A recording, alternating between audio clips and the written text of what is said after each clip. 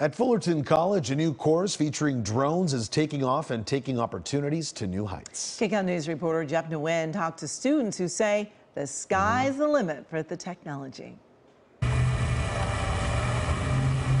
At Fullerton College, students are aiming high in the new drone technology program. So it's really nice because it's small enough.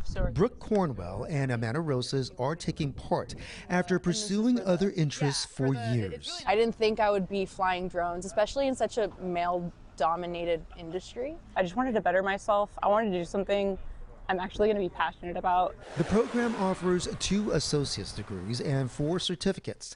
There's been a growing demand for drone pilots among first responders, which is appealing to Carlos Lopez. Be able to do my dreams in search and rescue, help law enforcement. Michael Salas returned to school after working as a professional photographer for 27 years. He wanted to take his skill set to a whole new level. It's another tool in my tool chest for getting work. Professor Jay Seidel launched the program in 2017.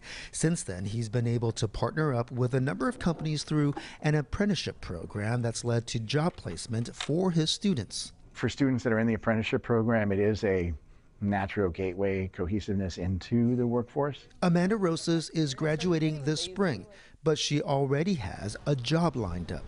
It felt really good to know that I'm gonna have a career after this. The college is now looking to establish the first bachelor's program of its kind on the West Coast, with the hope of taking opportunities to new heights. In Fullerton, Jeff Nguyen, KCAL News.